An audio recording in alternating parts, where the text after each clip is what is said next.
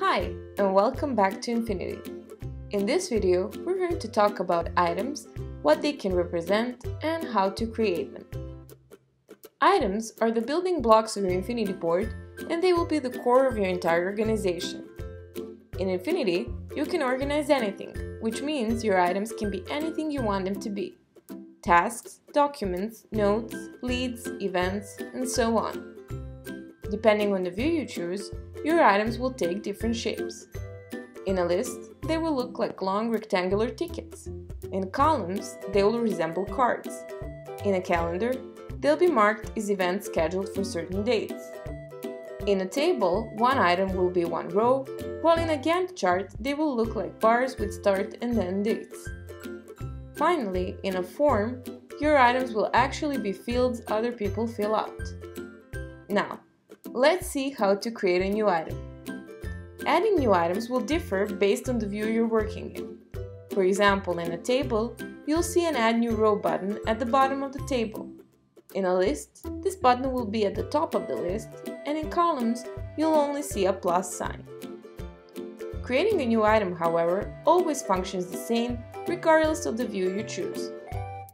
Let's go to the folder New Tasks to create an item from scratch. Click on Add New Row.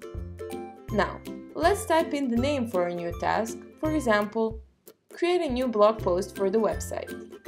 And that's it, we've created a new item.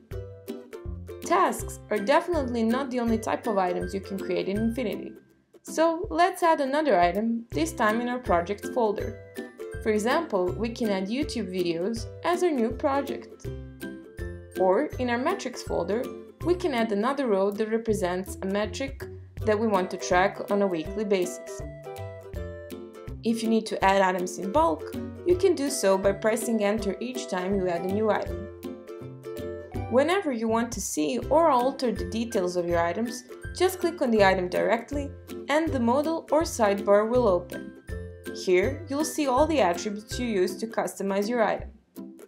For more information on attributes, check out our other video tutorials. If you want to delete an item, simply hover over it until three dots appear in the right corner of the item.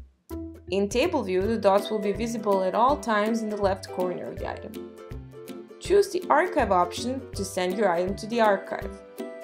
You'll be able to restore or delete it from the archive whenever you want to. By clicking on the three dots, you'll also be able to duplicate your item or copy its URL. And that's it.